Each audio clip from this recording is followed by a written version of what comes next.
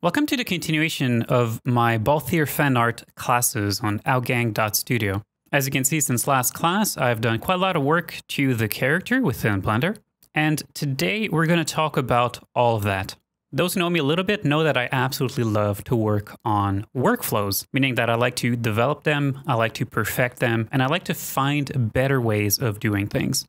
That really has been my career so far, to be honest, as a character artist working in video games.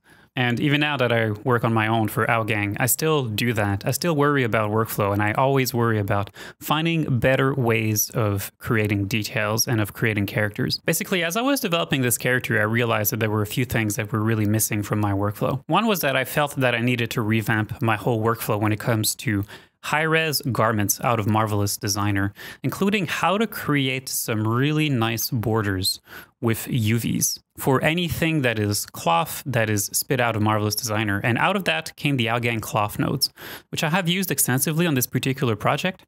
As I'm zooming in here to the laces that Balthier has on his shirt, you can actually see that these laces, the thickness of the laces has some UVs, and we have the continuation of the texture that is on the laces, on the borders of the UVs. Now, this might seem like a minor thing, but it's actually quite hard to get that with default tools. But out of that came the Outgang cloth nodes for Blender. And if you haven't seen these classes, they are within the Blender classes on outgang.studio. So that's one of the things that had been keeping me busy at the start of this year to really get that going. The next thing that I figured out was that I was actually missing some really good tools to generate some really awesome textiles. And out of that came out the Outgang textile generator, which I have released just a few weeks ago. If you haven't seen it yet, there's a YouTube video on that, and it is a fully procedural tool that is in the form of an SBS AR file that can be loaded through a variety of different softwares, including Blender, Unreal, or my preferred way of using it, which is to load it through Substance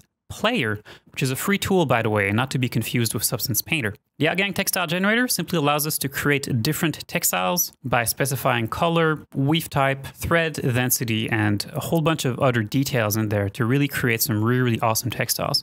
And I've used the Outgang textile generator extensively on this particular project, not only for the laces here, for the kind of linen that we have here behind the shirt, for the silk that Balthier has on his shirt right here, also for the pants, as you can see here.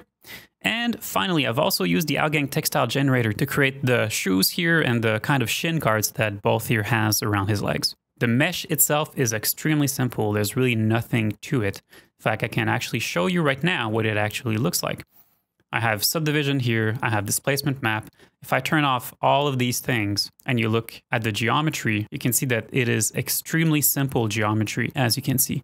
So all the details that you're seeing is all created through shader and is all created through displacement. So I will talk extensively about how I have done that for the shin guards and the shoes. We'll talk about the pants, of course. We'll talk about the shirt, how I have gotten that anisotropic look to the shirt, and so much more than that. So this class has been a long time in the making, I know, and I do want to apologize for that, but I think that it's for good reasons, because the tools that I have developed along the way, I think are extremely powerful, extremely easy to use, and they're available to you now as much as they're available to me. This class is broken into 3 different chapters. During the first chapter, we'll do an overview of the Balthier project, and also I'll give you an overview of the Blender scene itself, where I'll share information related to poly counts, light setup, and a few workflow tips along the way. Chapter 2 will be an in-depth shader breakdown. So we're going to break down all of the shaders that I have created for this scene, including the shirt, the pants, the shin guards, and the hair. Chapter 3 will be focused on textiles, and there I will present to you the 2 approaches that we can use to use the Outgang textile generator in Blender. The first one being to go through Substance Player, and the second one to go through the Substance 3D add-on. So which one should you use on your side?